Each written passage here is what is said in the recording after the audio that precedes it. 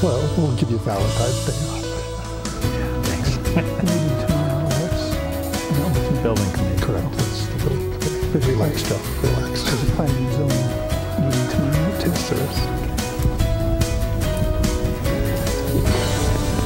I'm going to get started, Mark. Good evening and welcome to the Board of Selectmen meeting on Wednesday, February 12th. And I call this meeting to order at 6:30. First order of business, next order of business, I should say, is public comment. Is there any public comment? Not at this time. Okay. We'll move into a sizable amount of correspondence that we have. I gave you the posting that we did for a part-time consulting service for economic development coordinator, and we've got that as a agenda item, so we'll get into that at that time. Also included for your perusal the 5-year model that the Board of Finance develops, and just gave you that information. Did that always have the input cells, or is that something new? The short answer is yes. The longer answer is for a while there, they did not have folks that really were that savvy with it, and so they didn't use it. So, but it was always available for years. It's been a model that they can use. Okay. And sometimes utilized and sometimes not utilized. It seems like it's going to be highly utilized this time, which is great. John, I'm going to do what you're doing. Yeah. I'm going to do because I got too many things I hear. January general government financials. Basically, we're trending slightly under budget at this point. So overall expenses are favorable to budget. Data services is off $3,800, which is continuing to shrink from what it was. Police has expanded to $18,000 unfavorable to budget. 12,000 of that is the immediate result from the contract of the uniform payment being paid not in the course of the year, but in one lump sum. And then it was a gross growth wage increase of 2%, but there was a $1,000 increase in the base, so that's 11,700 of the 18,000 right there. Fire marshal slightly over at 500. Public Works is unfavorable by 13, and 10 of that is in labor, primarily storms. Even though there hasn't been a lot of snow or anything, certainly there's been a lot of rain and sleet and snow, like it's going to be this evening, and so they have to go out and treat. And the RCC line, the Social Security line is trending about about 2,700. About $2,700 over, and we'll fix that in the upcoming budget with the formula. RCC lines were trending about $10,000 over. $10,000. The permit fees look like they're going to come in their budget, and the tipping charge is at least $5,000 ahead of trend. So we're in good shape, but we do have some things that we need to watch. The next is I just put in so you'd be aware of it in case you didn't see it on the news. There was a neglected animals that were seized from a Suffield farm in January, and the Suffield Police Department, Animal Control Division, and the Connecticut Department of Agriculture investigated a number of cattle, dogs, and poultry at several locations, including one location on the line in East Granby. So that's why I brought it up, because it did affect us. Just to give an update on the Spoonville stop sign, this is actually not regarding the temporary or not stop sign that we've put up. It's regarding a resident was concerned about the Spoonville and Christmas Tree Lane area and so she's concerned about bus stops, walker safety, and people coming from Miller and to Spices at a high rate of speed. Trooper Caps will download the information at the end of February or early March, and then we'll have that as a topic at a future meeting. This is the one that we put up 2 or 3 months ago? What I just referred to is, but what right. The resident refers to is a different section that she was looking for some sort of police action or a stop sign. So I think we've got enough stop signs on that road. I don't disagree. But anyways, I just wanted to make you aware of what the residents were thinking and looking at. Granbrook Park, the ball field, we can't understand what happened about a year ago. The ball field, there's an awful lot of water and everything, and it like came up a third of the outfield. And we did all sorts of work on the hill and see if there was a abandoned well or something that was spewing water, and all those sorts of things. We just think the water flow has changed. Anyways, at this point, the field never did dry out, and it's not going to be able to be used as a ball field. So we've got the ball field up at the East Granby Farms. But anyways, so we had the town engineer and DPW get involved to see if there's anything we can do to save the field down there. Doesn't appear that that's likely, because we wouldn't be able to fill in because it's the floodplain, and we'd have to get deep, and Corps of Engineers, Army engineers involved.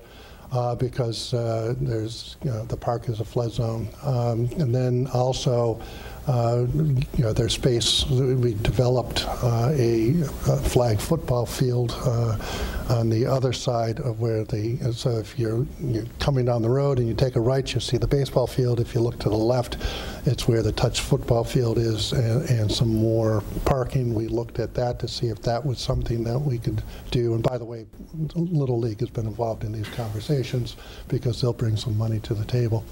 And it probably looks like that's not going to work. One of the things that Little League is started to discuss is put 2 small fields over at Allgrove for the younger kids, and as a result of this and the conversation that we had last week, Little League may be interested in just putting 1 regular field over at Allgrove, and if that's what happens, then and if we upgrade the middle school practice softball field, that might take care of some of the problems that are caused with the absence of Granbrook. So there's more to come on that, but at this point, I wanted to bring you up to speed.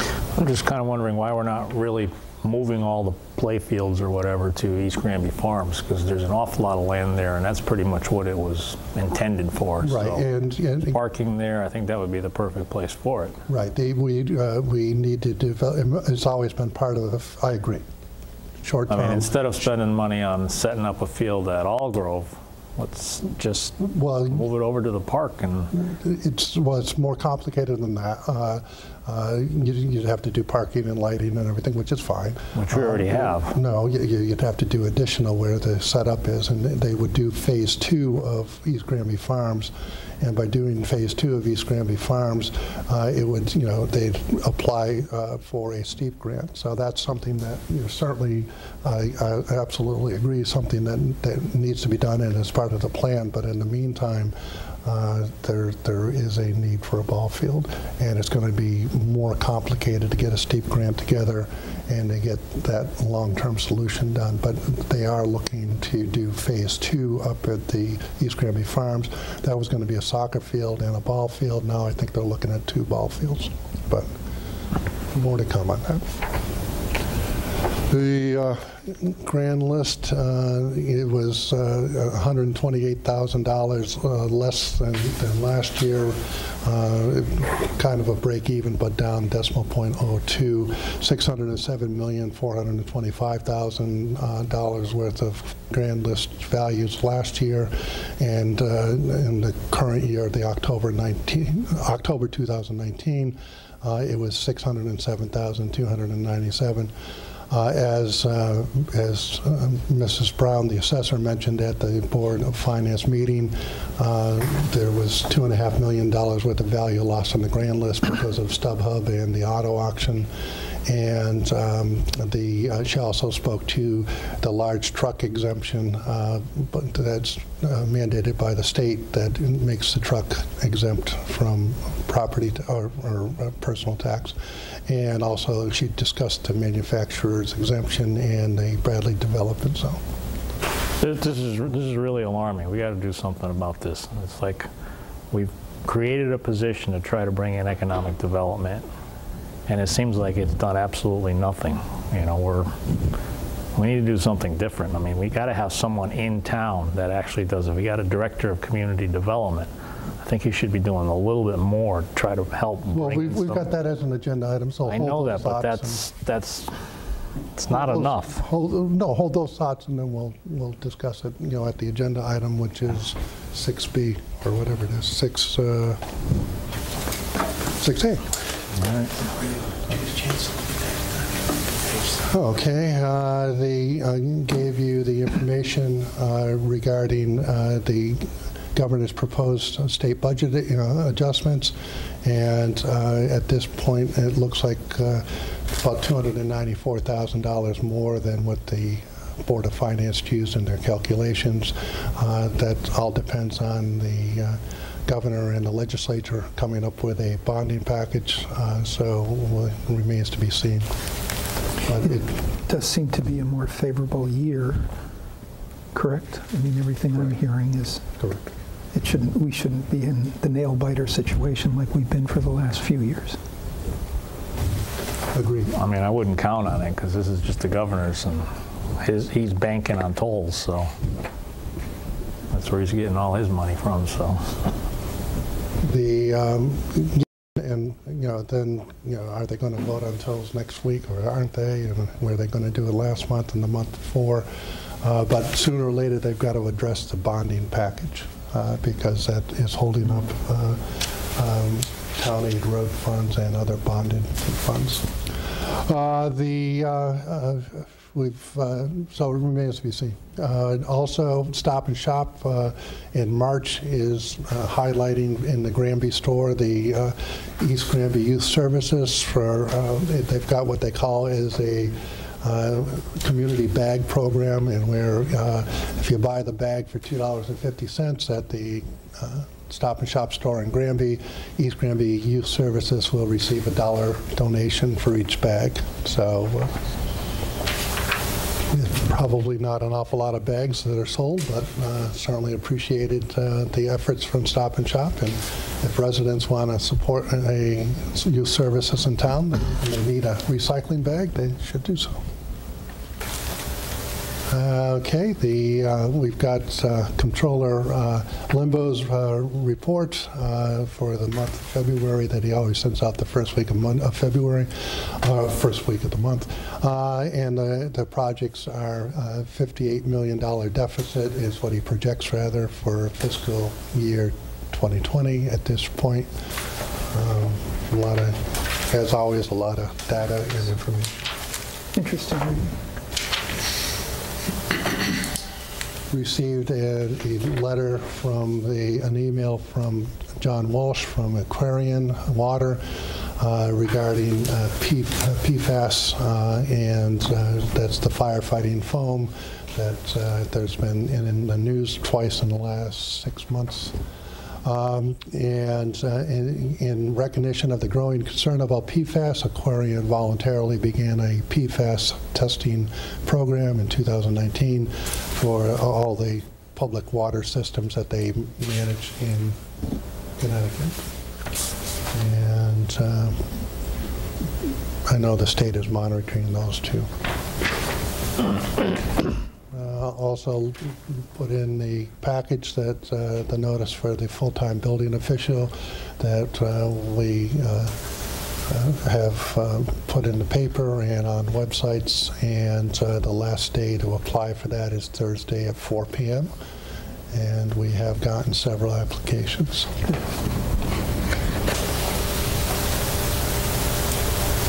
And I've got a resident who was very complimentary of Officer Loveland, who the family was going through a situation where they lost in this case, the gentleman's wife. Her father passed away, and he and the family were just so impressed with how Officer Loveland handled it, and just wanted to let you know about that, and also publicly give Officer Loveland some recognition for doing a great job. Very nice. Yeah.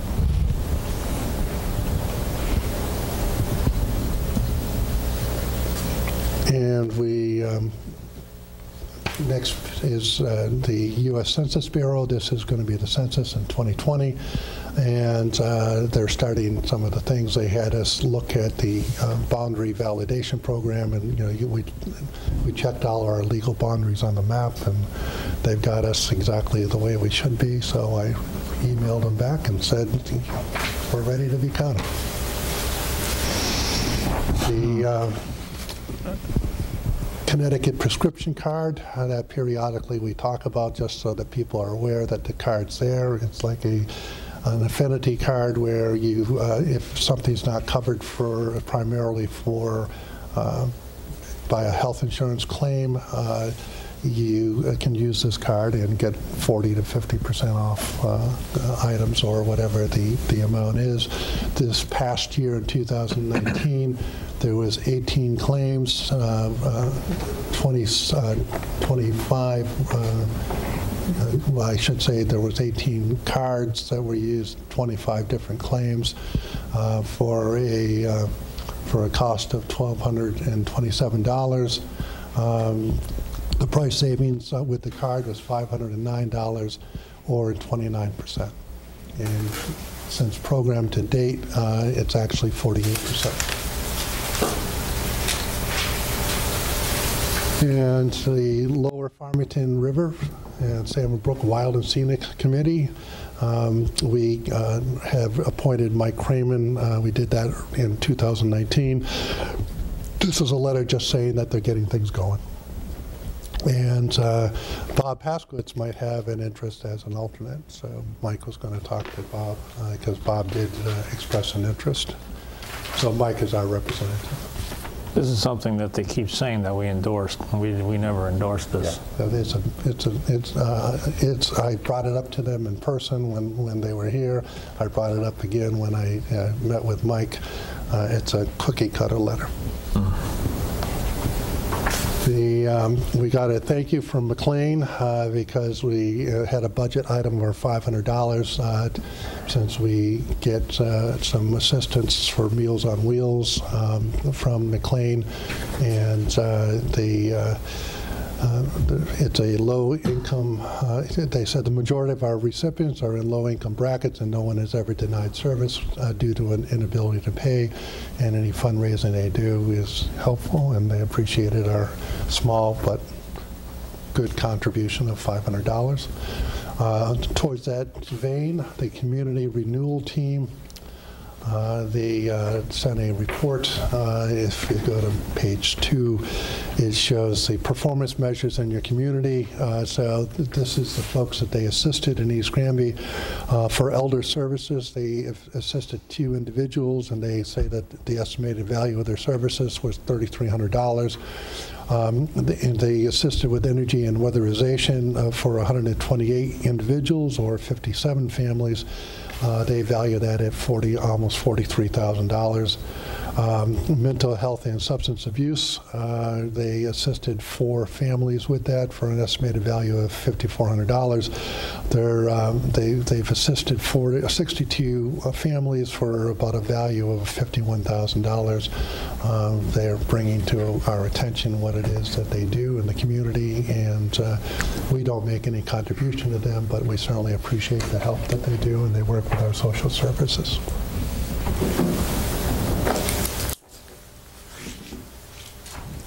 There'll be a meeting of the Board of Assessment Appeals. We'll meet on March 10th from 6 p.m. to 9 p.m. for the purpose of hearing appeals from individuals or organizations that are claimed to be aggrieved by the actions of the town assessor on the 2019 grand list. The appeals are held by appointment only. Forms must be submitted in writing and are available from the assessor's office. Form must be in the assessor's office by the close of business, 4 p.m. on February 20th. If you have any questions, please call the assessor's office at 860-653-2852 if you want a hearing on your assessment. We talked about the center cemetery, which the volunteer group is disbanding, and so I met with, based on the feedback that we got, I met with the president of the Historical Society, and I put her at ease. I said, we're not looking for you to take it over. We're not looking for the Historical Society to take care of the maintenance. We are more, DPW will do that. We're more interested in, how can we keep the history alive? It's 200 some odd years old. And how about developing a narrative or activities about the cemetery? And she was willing and receptive to the idea. Said that in the past they've done things. I said, well, we'd be looking for something a little bit more consistent. And she's going to talk to the Historical Society Board of Directors about publicizing and keeping the history alive. That'd be nice. Got a couple pieces of information from the Council of Small Towns, COST, and they're talking about Pequot and Mohegan funding and tolls and bond package and affordable housing and bottle bill. Real reason I gave it to you is for page 3, just to so you can see the gambling revenue to Connecticut. The lottery, if I'm reading this correctly, the lottery provides $370 million worth of revenue to the state. Off-track betting, $3 million. Foxwoods provides $113 million. Mohegan Sun, $142 million. The total casino amount is $255 million. It's significantly less than what it used to be. The other thing is way back when if there was the sharing with the towns, the amount of money was very significant. I think it's dropped off the table for East Granby. Yeah. That's what I was going to ask. Is there any idea how that ends up in East Granby? It's been cut back the last couple years, and I really do think, if I remember correctly, that it's at $900. That's what I thought I saw. Yeah, it's on the treasurer's report somewhere. Yeah. Now, wasn't that originally targeted for specific things, or did it just end up I'm not an expert on it, but my understanding is that it was for it was supposed to be for funding for education, if I remember correctly, John. Yeah. I know that the law set up that way, that all the money was supposed to go towards education, but I have no idea what they're doing with it now. Diverting it more than likely in the general fund, and typical business as usual there. Also, there was an information I got from the Citizens Campaign for the Environment, that's as a coalition looking for support of modernizing Connecticut's bottle bill. I'm not looking to do that at this point. I just wanted to provide the information to you. They also got some sizable email from MDC basically reacting to the public reaction to their 14% increase, and they go through and killed a lot of trees with all the different things, and talked about the Clean Water Act and surcharges and contaminated groundwater and different things that they've been working with deep on, and it was a significant amount of information. Is it just me, or are you also getting emails almost every other day from MDC about something? Correct. And that seems to be something new, at least for me, where... I don't get any of those. You don't? No. Well, I don't get any, I don't have MDC water, but I mean, here at the office, we've been getting a lot of contact from them regarding, meetings that they're having or agendas that are being posted. At least once a week, I get an email similar to this. But so at the house, you're getting it? No, I'm getting it through the town email that I have, but I didn't know if you were sending that to me or forwarding it, or they were sending. It seemed like it was coming directly from MDC. Yeah, I don't think it was me. I mean, if you haven't, I wouldn't because I always forwarded things to both of you. Okay. They give you all these excuses, yet they don't show you anything about what they're doing to try to cut costs in their own overhead. Remember, like last time, they had 3 high-paid people come in here to tell us that they're going to send our bills every single month. Yes, instead of quarterly. Yeah. Right. They could have just put it in your bill telling you that. That's true. Just made you aware of the fact that per request of the Board of Finance, the auditor needed, and the Board of Education, the auditors needed to ask for an extension for the audit through February. And the Board of Finance meeting last night indicated that there should be resolution on everything prior to February so that we can submit everything that needs to be submitted and do the reports that need to be done. Is the town treasurer on track with that? Does she concur that it looks like it'll be done? Yes. Okay. You hold your breath, John. It's not over till it's over. And right, because it's like we got one extension and another extension. It's like we're fast approaching a third extension. Well, I'm pretty confident to tell you that that's not going to happen. Okay. The Board of Education, as you know, has done an awful lot of work to try to get this resolved. Gave you a schematic of the veterans sidewalk that the veterans group has talked to us about. So basically, if you take a look at the picture, this would come off of the Ambulance Association parking lot, well, our parking lot, but by the ambulance building. And so the rocks are there already, and the stone is there already. And on the rocks, the large boulders, it will be plaques that will say, Marines, Army, identify all the services. And then what they're looking for is a bench and pavers.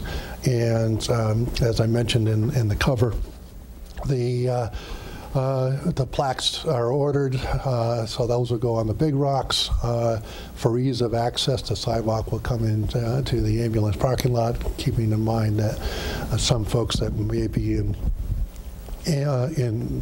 wheelchairs might want to see that, and so this will be ADA compliant. There's a building in town. And at the appropriate time, we'll name it. But he is. This is what he does, and he's going to donate the labor. So, and then DPW will do some work to, backhoe work. Depending if they can get all their things together, that would be sometime in mid-March. The Veterans Group is actively looking for donation of materials, financial donations from defense-related businesses in town, so that this work could be done prior to Memorial Day. So the group is considering offering the granite pavers for sale to residents for them to get engraved, and that would be another way of raising funds to offset the cost. Now, Jim, where's the gazebo relative to this? It's not like right next to it, is it? No. So if so the ambulance building here, right? Town hall here, right? And the I mean, this 100+ feet away is the gazebo's way over here? Yep. Oh, okay. I was just making sure you're not moving the gazebo. No. So, I mean, this is volunteers that have come and have worked with us on this, and we look like we're close to fruition. They've got a plan that all of them can agree on. It's something that I think will be attractive, and we certainly encourage them in their efforts to fundraise, and we'll assist them with in-kind services, whatever we can do. Okay. Also another email from Cost on the efforts to repeal the municipal preemption, which there's pressure by environmental organizations to adopt individual ordinances, and instead of pesticides that are used to eradicate insects and rodents, to maintain the safety of playing fields. Basically what they want to do is they want to have 169 rules is what it comes down to. Certainly doesn't seem like it would be something that's beneficial, and Cost is going to continue not to endorse that. Right. They would continue to oppose efforts to repeal the environmental pesticide preemption.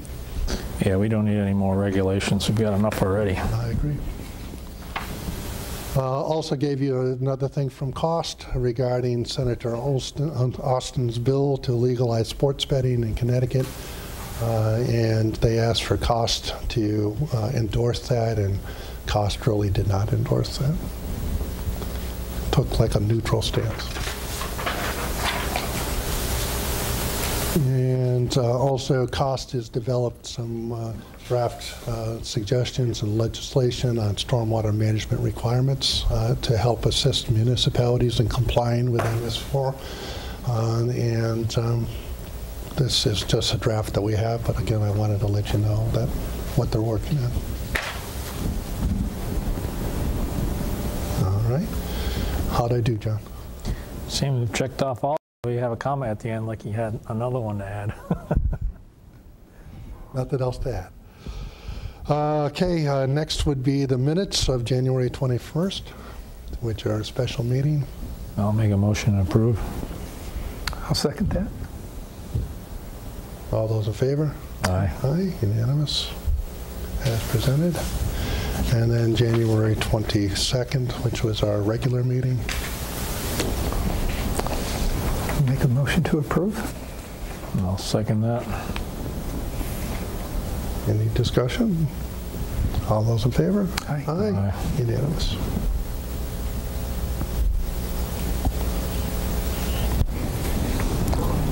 Okay, old business, tax incentives. We had a little information at our last meeting. We'll get more at upcoming meetings. I don't have anything new for you right now. School town building is old business 5B, and the school town building committee updates.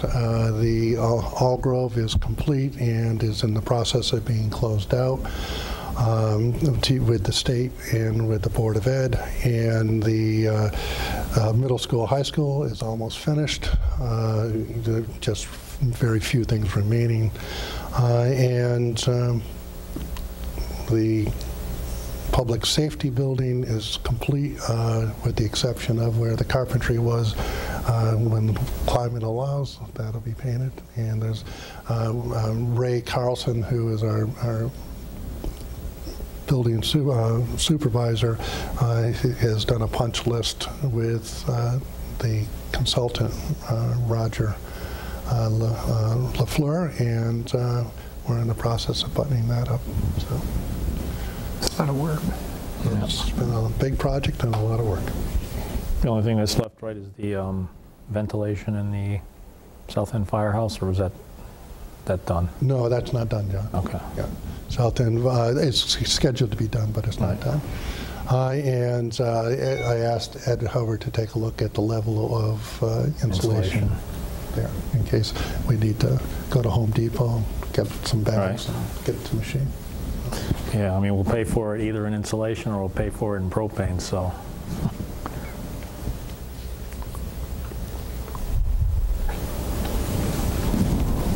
Okay, getting into new business, I want to continue to highlight, and all three of us agree that we need to encourage and develop more economic development in town, and so it will make it a part of our agenda It'll be going forward, it'll be under old business, so we'll always have something to discuss or update so that we can continue to keep the focus on.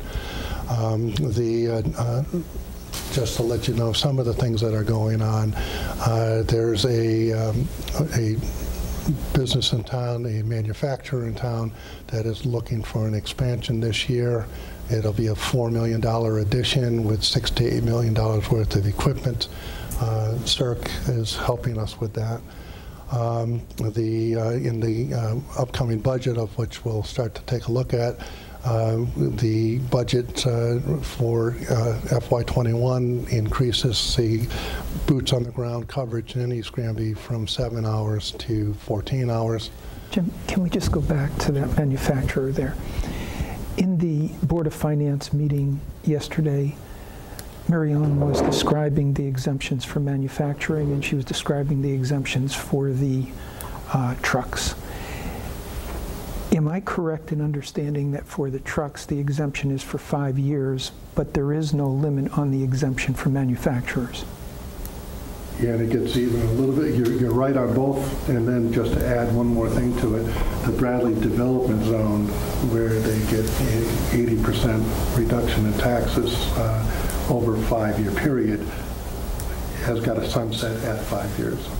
So you have 3 different components of that. So out of that expansion by Barnes, what would be the benefit to the town? The immediate benefit is thriving business, employees being hired. They're looking for 40 or 50 additional employees when they're all done. We have to wait 5 years for the tax benefit. Okay. And we won't ever get the benefit from the manufacturers, things that are exempt right now. And if they own a big truck, we will, after 5 years, we'll get the benefit. Okay. I guess I'm mentioning that just because the next subject that you were going to go into was the hiring of the boots on the ground. And in terms of that position and what that person will be doing, we just need to make sure that we have a clear target for that person. And in terms of economic development that's going to be most beneficial to the town, we want to make sure that that's identified and that's the focus. The last time the person came in and seemed to focus a lot on the manufacturing community, and that's fine, and I understand that. Just want to make sure that we're also taking a look at areas that will give us the most tax revenue as well.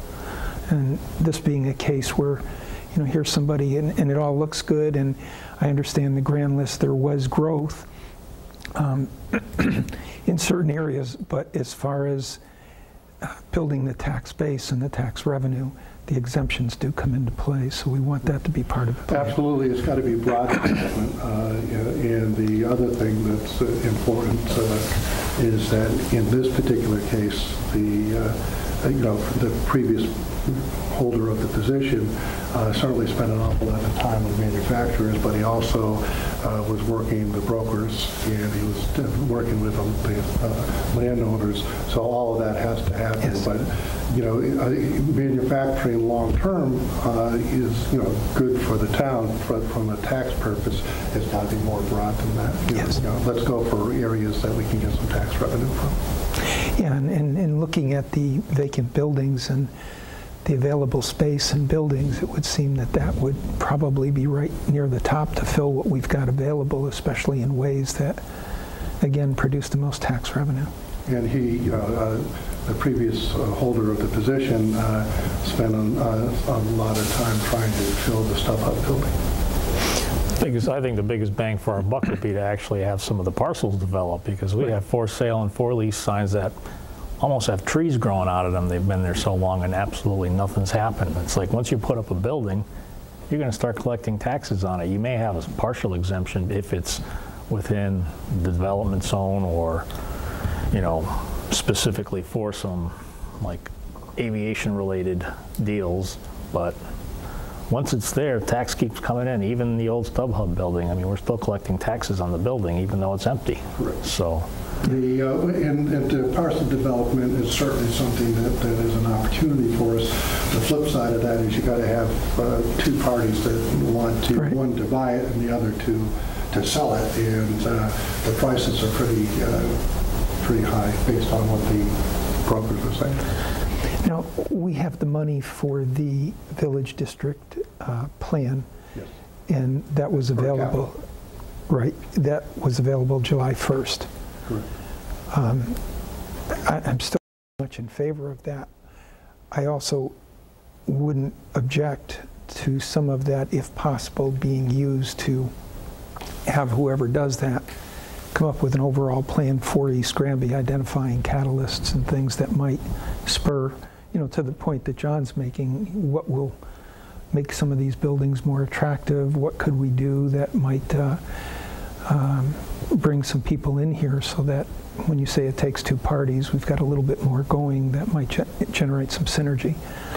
But I think that should be moved up as soon as possible, so we can use that money to facilitate some type of plan, including the village district, and maybe identifying some overall ideas.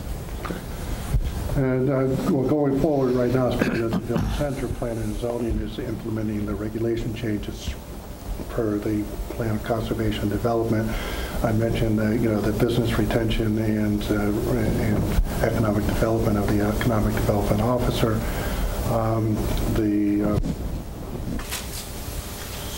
I've started to attend and will continue to attend all Yes. the Economic Development Commission meetings and try to focus on what our policy is and where we want to go and what the direction is. And that's very beneficial. I was at that meeting as well, and having you there, and I noted that you gave them a bunch of suggestions and that type of thing as well, so certainly the spotlight is on that now. I mean, it always has been, but more so now. John, besides the parcel development, is there anything else that... Well, I just think that we should have someone in town that's a full-time employee that takes at least some initiative or control over a continuation of everything. Because these part-time people, they're not going to be here forever. Mm-hmm. It's like even the last person, yeah, he worked out great. I mean, he didn't bring anything in specifically, but he maintained a good business relationship with current business owners, but those are like temporary positions. Well, in fairness to him, or anybody in that position, it could take, a year or 2 years or 3 years before those efforts show some fruition. That's just the way the marketplace is. But absolutely, certainly, we want to put as many hours in as possible. And when we get into the budget, we can talk a little bit more about that. But certainly, the community development director at this point is in addition to having the economic development hat on, he's staff for planning and zoning and staff for wetlands. So to have at least at this point a part-timer that we could evolve into something different gives us the consistency that we haven't had. And that's what we saw with the last person that left in November is all of a sudden we just had consistent phone calls, consistent meetings, consistency on business retention, but also on working the brokers to see what we can do to help our landowners. I mean, I'm looking at not even just brokers. It's like, contact specific businesses like specific grocery stores or pharmacies or dry cleaners or any kind of business like that, and ask them how come they're not looking at East Granby, or hotel chains. It's like we're so close to the airport. It's like if you call one a week, maybe at the end of the year you'll have someone that's really interested in looking at a parcel. We don't have anybody doing that right now. Yeah. Everybody's just waiting for someone to call us and say, hey, you got a spot for a hotel, or you got a spot for a grocery store. I think we need someone that's in here 24, or 8 hours a day. Yeah. John, are you moving towards a full-time person? No, I think we have a community director. I mean, a development coordinating director. So we should have that person doing a little bit of that. every single week, even if it's just 1 hour a week. There, in 3 months ago, it's been a little time now, but 3 months ago I could have said to you that we had several phone calls with a small grocery store. But have we called them, or did they call us? No, we called them. Okay. We called them. So some of that does happen, not as much as we want to have happen, and not as much as we need to have happen. Agreed. I think we should have something like, you know, maybe once a week or minimum once a month, they can make one phone call somewhere. Well, if we don't do that, nothing's going to happen. Well, that's part of what we're discussing at the, Joe attended to at the Economic Development Commission, is we discussed some of those things. I mean, I'm looking at this posting that you have, and it seems like you're going to have the guy filled up doing a lot of stuff that's not going to be actively outgoing, looking for business. It's just going to be back office work, filling out paperwork that, no, it'll be, I don't know if, you've got, I mean, I'm looking at all the, you got 18 line items of duties for the guy. But, you know, that's something that will be customized to the individual, based on the feedback that we're talking about of what our focus is. What is it that is East Granby? What is it that we want to do to get people to come to East Granby? And what do we have to do to the people that own property in East Granby to put them together? So, and I thought we made good progress on starting to get that. Yeah, I agree. And I think what's happening is that we're looking at it from a different perspective now, and I think there was activity and some effort, but I think when Kevin came in, he also brought with him some of his experience, which we learned from as well. But I do think that we're on the track now to determine what exactly we need to do and to have this person come in and hit the ground running rather than to try this or try that and what have you. And I think the Economic Development Commission is probably a really good group of people that we now have on board. It's the best group that we've had. John and I were on it at one time, so I was a little apprehensive about saying that. But it is a very, very good group of people with a great deal of experience in different areas. We have Leslie, who's the president of the chamber, who brings the small business perspective. You have Bill, who was involved in manufacturing for years at a very high level. Paul himself was a business owner as well. And then you've got David, who comes from the banking side, dealing with all of the businesses and helping the businesses do what they need to do. It's just a matter of harnessing that and getting somebody who can now spend a good chunk of time putting all of this into action. So I agree with you, John, that we definitely want that person to be the person who is out making the calls and doing the things that need to be done, as opposed to preparing reports and all of this. But there are things that still need to be identified. I mean, what makes East Granby attractive? We can sit here and rattle off some things, but when you have to give your elevator speech, you really have to make sure you've got everything laid out. And you know, you mentioned the airport, you mentioned the proximity to Springfield and Hartford, Boston and New York. There's a lot of things that East Granby has going for it, and in addition to reasonable housing and a good, safe community, so companies can have their people locate very close. It's not like you're going to have a company here and people are going to be working elsewhere. There's a lot that we have to offer, and I think we have to be able to articulate that very well. Agreed. More to come. So Jim, this job posting position or whatever here, is this already out, or is this, okay, because there's typos, but I guess it's too late. The posting is out. This is not? Okay. Well, I'll show you a typo later. And that's for internal use. Okay. All right.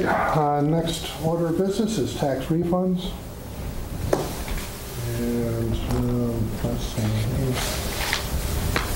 Got one for $51.82. Got one for $3,974, which was an escrow overpayment. A $19.05 refund, which the person forgot that they had a credit from a previous year. It's an individual that filed on behalf of that company, but the company didn't know they had a credit or forgot they had a credit. One for $1,880, a motor vehicle motorhome. The assessment was reduced. And let's see, the $120.67, the vehicle was registered in a new state. And the same person with the second car, same situation.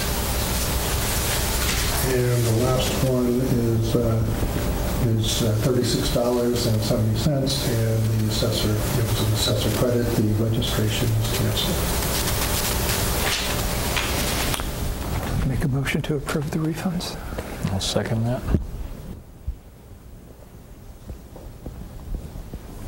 All those in favor? Aye. Unanimous. Okay. Next order of new business is the Mira Trash Authority Statement of Interest. So as we've talked before, Mira has been directed by the legislature to redevelop the South Meadows Waste Energy Plant. The latest plan based on the state legislation that authorized SRT to awarded the RFP to them, and then they were told to, Mira was told to work with them. They've come up with a cost, an all-in cost of $330 million, which they propose as a 30-year solution. If you go to the non-binding informational statement of interest that they're asking us to act upon, what it is it would be a tip fee on the $330 million project. Would be $145 a ton. Currently, we're at $83 a ton, and we will be at $91 a ton in July 1.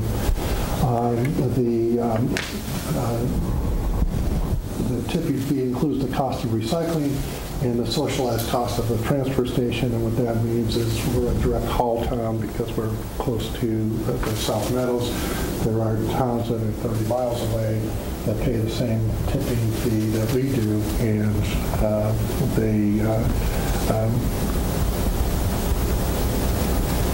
there's trucking involved. So all of the 50 communities are absorbing that's why they call it socialized, are absorbing the entire cost. For planning purposes, this approach is assumed to continue in the redevelopment project. The MSW tip fee would be adjusted annually upon a COLA or change cost of living or a change in law, if any, or any other exceptional Mira assumed risk. If something force majeure happened, like it did a year and a half ago, where most of that was covered by insurance, but again, that would allow the tip fee to be revisited. It also may be adjusted downward based on the actual cost established in an annual budget. It would remain the way it is now, which is the final cost of operation. And so they're asking us conceptual agreement with these terms and potential interest in the project. And then we'll get into discussion in a second. And then question 2 is a 30-year agreement. 30-year commitment of waste with no opt-out provisions is necessary to support the bonding. I would remind everybody that in 1988, when the current project was developed, that was the criteria. And it actually, they say that this says 1988. It had to be before that because it was in 2000. John, you were here when we went through the last municipal service agreement. I'm not sure of that. I would think it was about 2013 or 2014, 2013 and 2014. But anyway, I was here then, but. Yeah. But regardless of that, the previous project was the good faith and credit of at the time 70 towns. So, and those are the 2 questions plus comments or questions. My feedback on this is $145 a ton is a lot of money, and there would be other options that are not necessarily as environmentally friendly as this is, but there are certainly other options like taking it to another state. For $70 a ton on rail. $70, $90. Right. What it is. I think. So there's certainly other options. So if the state of Connecticut wants to maintain its environmental policy, then they need to do something to get the $350 million price down, or $330 million price of the project down, or figure out ways to, whether it's state bonding or whatever, but how to help towns so that the $330 million isn't strictly borne by the towns, that it be borne by the state too. This is this covers 1/3 of the trash in Connecticut. But the towns and the state are basically the same people. It's the same people paying it. And they're either going to pay it per ton, or you're going to pay it in bonding fees or whatever over the course of 30 years.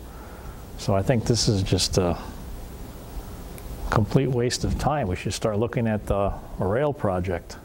$145 a ton is basically a no-go. We can't go with that. I mean, well, and I don't disagree. My recommendation would be to say no. Right. That's my recommendation. I also would say, for those watching and for our audience, I am on the Mira Board of Directors. And I was just looking to see what I'm on, because they have so many acronyms I can't keep up with them. Do you remember the acronym of the group I belong to, which is the consortium of towns that work independent of Mirror to... Yes, CSWA, Central Connecticut Solid Waste Authority. Thanks. Which was established through CROG back in 2013, so that they went out to bid and everything and did all the due diligence so that the individual towns didn't have to incur the expense. Now, in our last meeting, the conversation was going along with this was intended to give them the ability to go to the legislature and explore ways of getting the tipping fees down to $90 or $95 as opposed to what's there. That would be the worst case scenario. So when the presentation was made to us, it was, we'd like to send this letter out. We need to move because this is short session. And if we can get a non-binding commitment from the towns that they'd be interested in this, we would go to the legislature and see what can be done to reduce that down to $90 or $95. The other part of the conversation is that while it would seem that using rail or whatever to dispose of this, that ultimately that's going to create problems down the road, and it's not going to be a long-term solution to it, because eventually they're going to have to ship it someplace else, and we're going to end up in the same situation where people are going to start refusing it, and unless we have some type of plan or alternate here, we're going to be stuck. So I was leaning in favor of that, just so that Mira can go to the legislature and say, here's what we're proposing, what can we do to bring the tipping fee down to a reasonable amount? But they're not really going to bring the overall cost down. They may bring the tipping fee down, but just take that cost and transfer it into bonds or something else. We're all still going to pay $145. And the current rate, John, just towards your point, the current rate is subsidized by the electricity that is right, which they're only getting 2 cents a kilowatt hour on. Well, it's nothing to write home about. Right. They're averaging 3.5 cents. Is it? Okay. But anyways, not worth an argument. I mean, you got to do something with the steam. Yeah, I understand the point that you're going to pay for it one way or the other.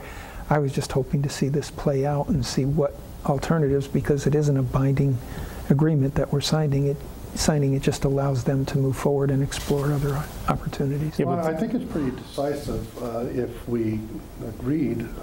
It'd be pretty decisive to say no, not 145. So it has the same effect. It says no, the plan's not going to work.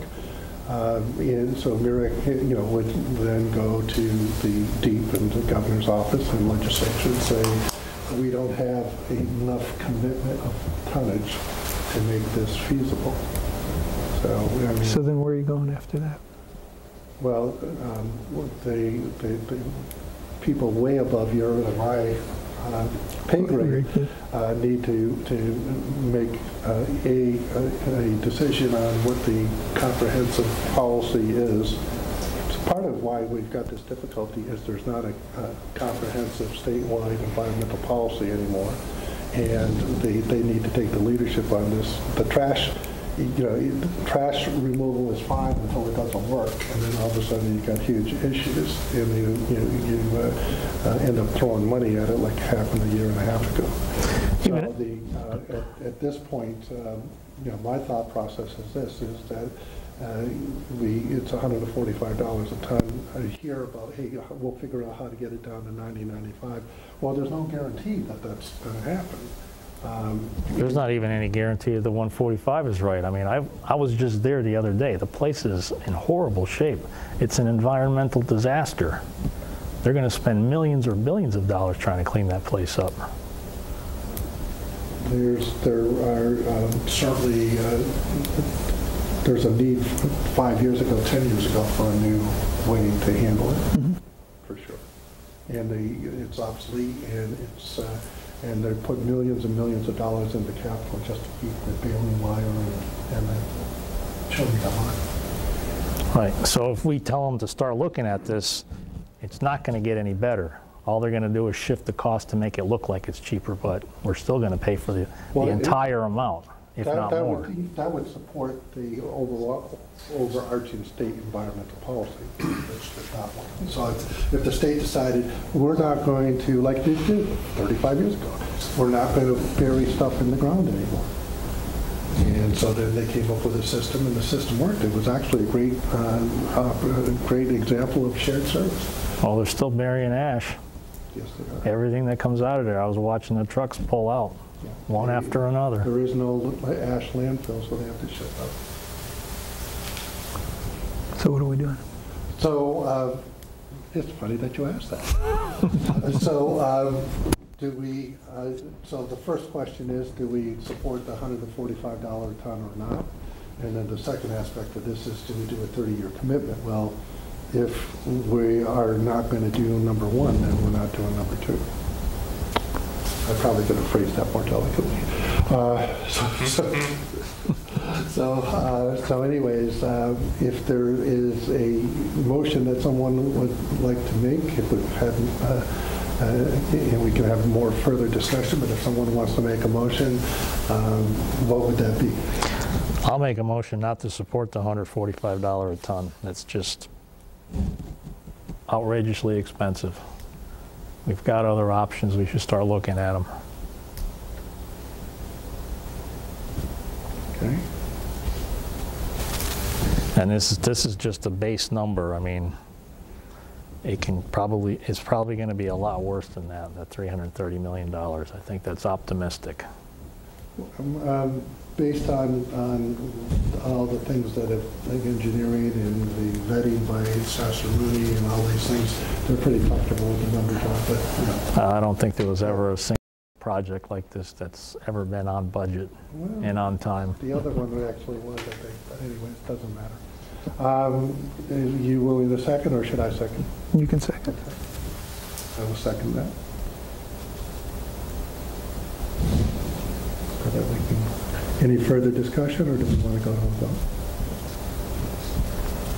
I'm good with voting. All those in favor? Aye. Aye. Opposed? Aye. And you wanted to give Mira a chance to... Wanted to give Mira a chance, right, and see what they could come up with. I don't view that as agreeing to $145. I view that as giving him an opportunity to explore what will get that amount down in whatever way, and I think it would just be another option that we would be able to take a look at, but I understand your point of view as well. Yeah, and I certainly understand yours. I just think it gives false optimism to Mira on something that I don't see without state intervention that would ever get down to $95. I mean, even with state intervention, we're still paying for it. Yes. The whole 145 or more. Are you paying it out of bonding? Are you paying it out of taxes? Are you paying it out of increased electricity costs? All of the above. Okay. My apologies for giving you the FY21 first pass budget. not in a timely fashion. Just before we get into this discussion, which will be admittedly brief so that you can have a chance to look at it at your leisure, or we can just do that at another Yeah, I meeting. think we're going to need to, because it's like, this is a lot of paper. Oh, absolutely. So we have 2 meetings prior to the Board of Finance on March 17th. We could always slide a meeting in on March 4th. So our next meeting is February 26th. And then after the 26th, we are March 11th. So we could do the 26th. We could do a special meeting on March 4th, budget only, and then do our regular meeting on March 11th, which would give us enough time to button up the budget to present it to the Board of Finance on March 17th. Is that I think that's what we should do. I think, you know, give me at least a day or two to go through this, look it over. And there'll be more changes that'll come down, and I will email out to you and everything. So what are those dates again? So our regular scheduled meeting, Joe, is February 26th. And then we would have a special meeting on March 4th. And then we would have our regular meeting March 11th. Okay, so the special one, we can probably assign a different time if we want to, or whatever. Yeah. We can decide that. And I got to look at my calendar at home. Okay, if you shoot me, both of you shoot me your availability on March 4th. Right. I got to make sure something else isn't going on. I don't think so, but. Yeah, it's a Wednesday. I purposely Right. said it's a Wednesday. Okay. Yeah, let me know what works for you, because I'm pretty flexible on that day. Okay. I mean, in case we want to do it earlier or whatever. Or, Yeah, that's fine. okay. The direction from the Board of Finance was to submit a budget at 2%. Okay. And that would all go towards a tax increase, because there's no growth in this town. The grand list did not increase that side. There is some $400,000 or $500,000 more in cash than what was anticipated. So there is some cash offset, but the grand list offset is not. Right. But we also have a little more in the way of bond payments too, so. In 2 years. Yeah. Nothing extra this year? Bond anticipation note, Right. it'll be the same as the current year. Okay. But it's the next year out after that the full bond will hit. Right. All right. Public comment. Mr. Calabah. I haven't been here in a while, so. I haven't seen you in a while. Thought you were all in Arizona or down in Florida or something. Yeah. I'm going to Florida a lot. Couple of things. The Board of Education review, audit, if they don't complete that in time, is that going to affect us adopting a town budget?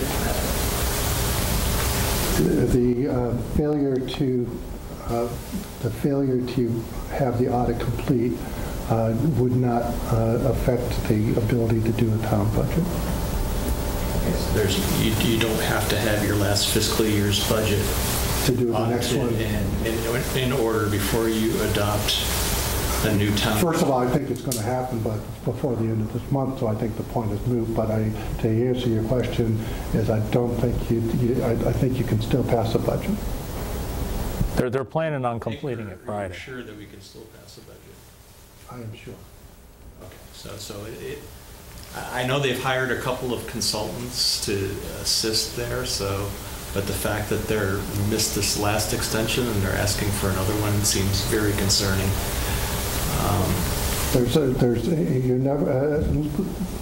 You never can be sure until the paperwork is dry and the signatures are dry and the paperwork's on its way.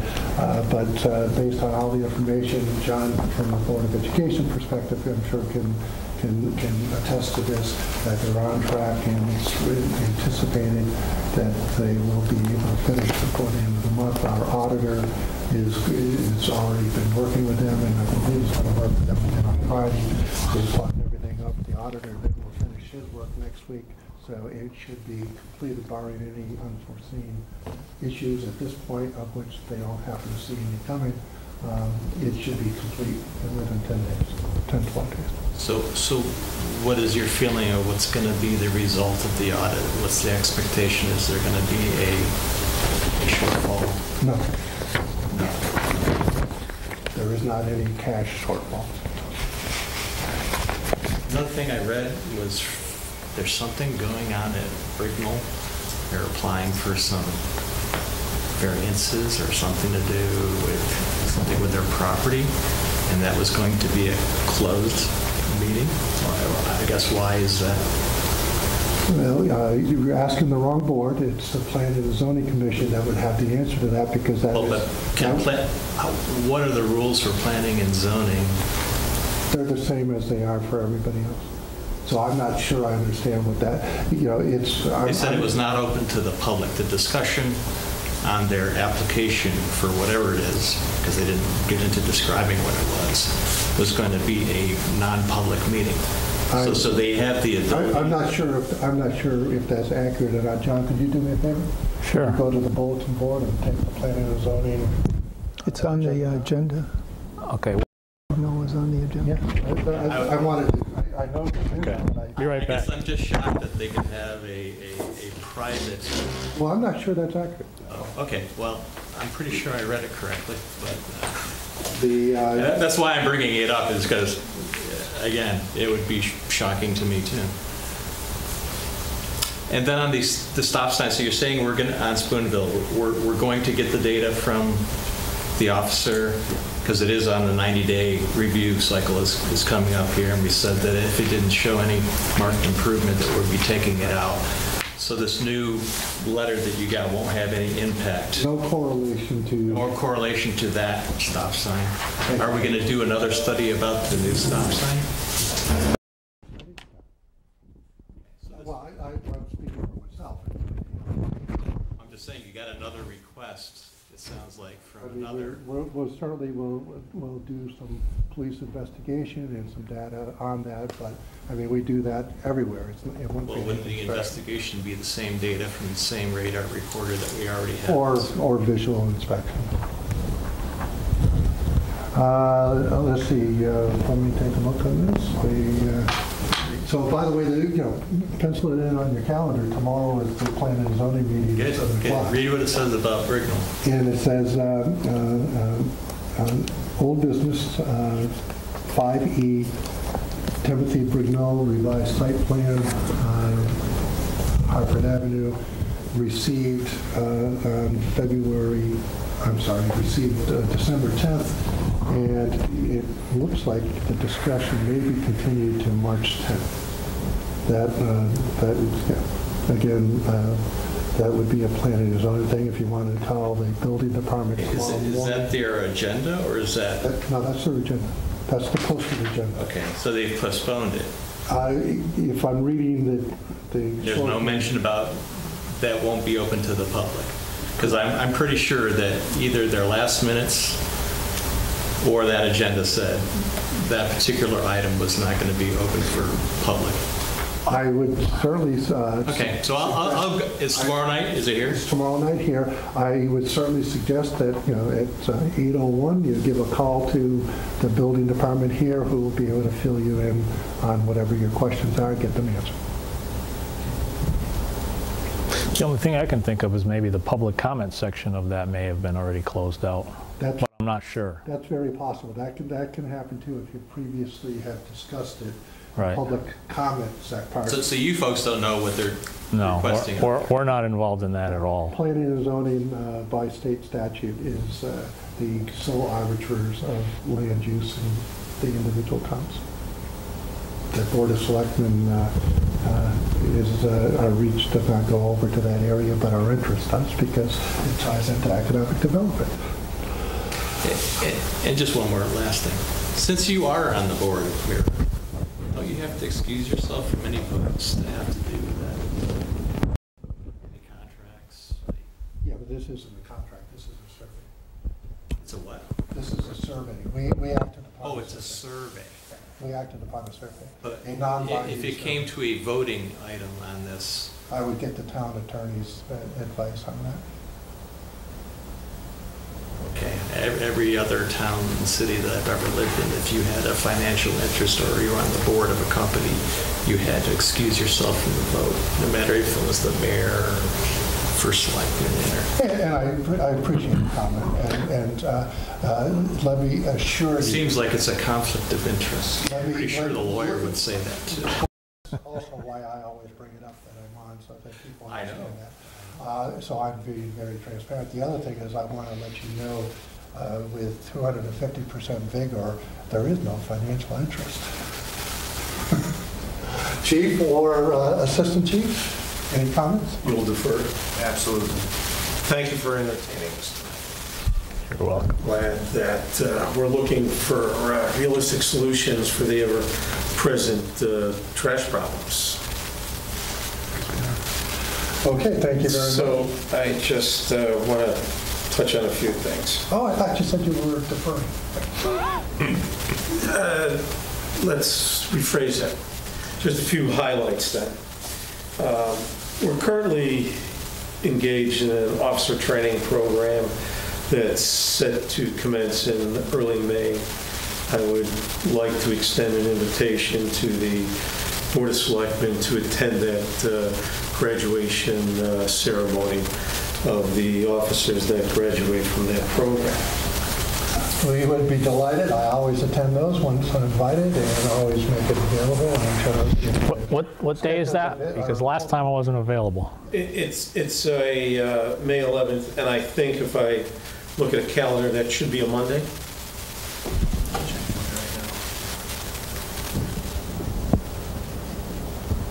It is.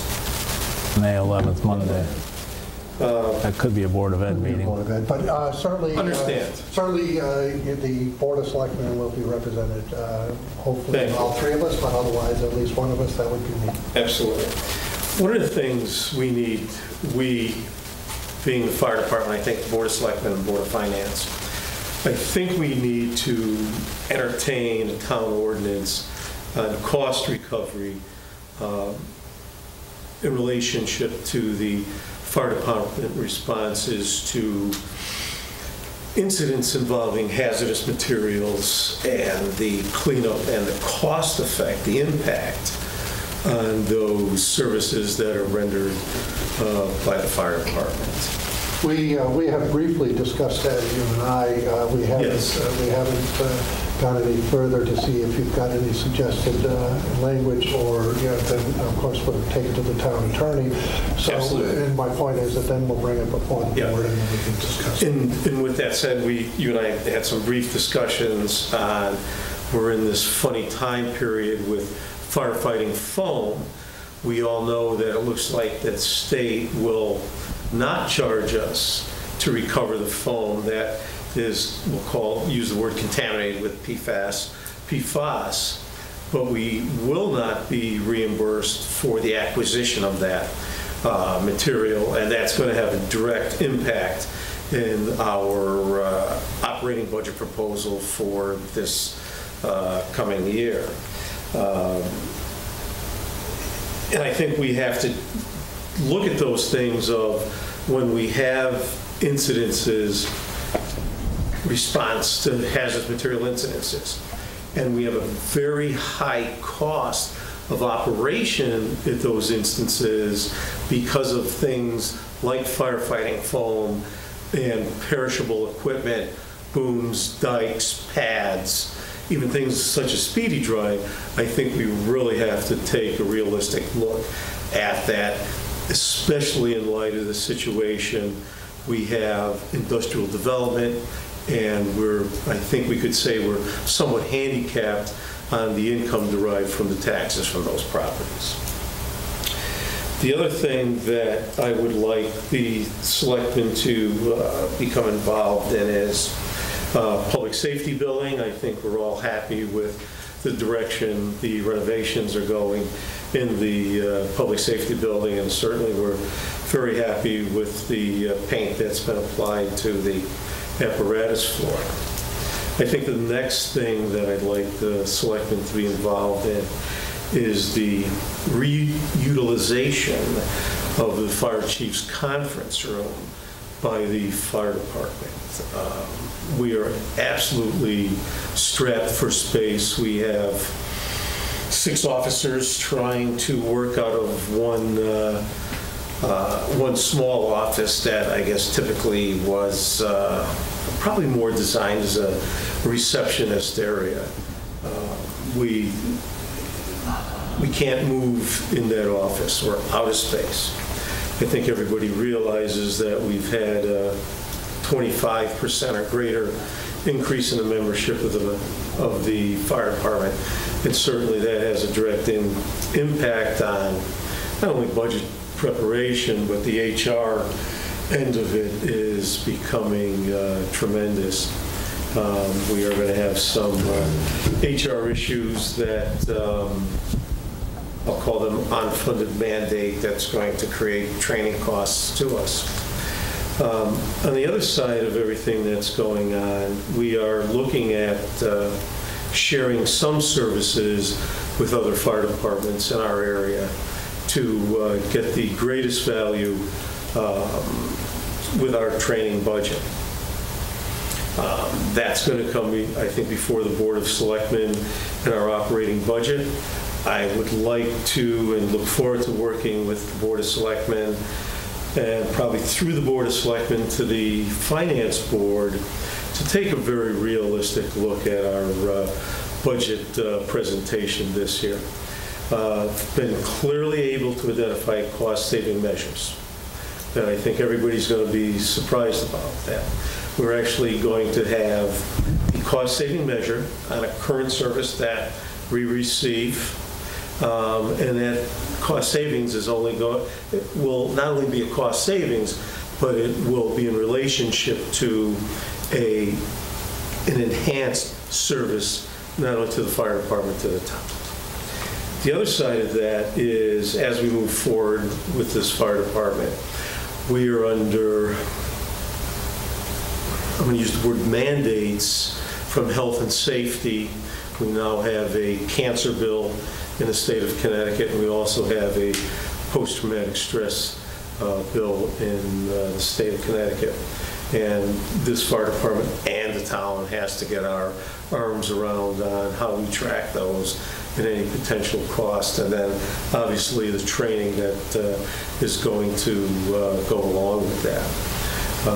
Half of me wants to say that the operating budget that we present, we would like the selectmen to take that budget and present that in entirety to the finance board so that we can start a conversation, a realistic conversation on what it's going to take to maintain the fire department that we have now and what it's going to take to maintain the fire department for the next 5 years. Because I think everybody in the fire department realizes that the fire department has evolved quite a bit in the past 5 years, and if we look forward the next 5 years, there's going to be quite a bit of more evolution in that, and I think that's one of the biggest driving factors is the rapid growth of the airport and the economic benefit to that, but also the services that the fire department is rendering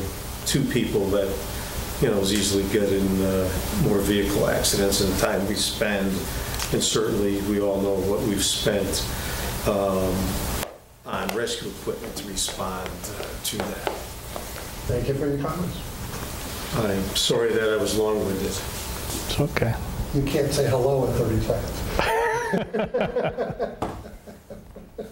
I say that with friendship. Absolutely. Our next order of business is to move into executive session on personnel matters and ongoing litigation. There will not be any votes taken. When we come back out, we'll just adjourn. So, thank you. Thank you. Chief, can I see you for a second? Yes, sir. Make a motion to adjourn, to go to executive session Thank you. So, at Joe, John, 7:53. 7:50. All those in favor? Aye. I should apologize because we don't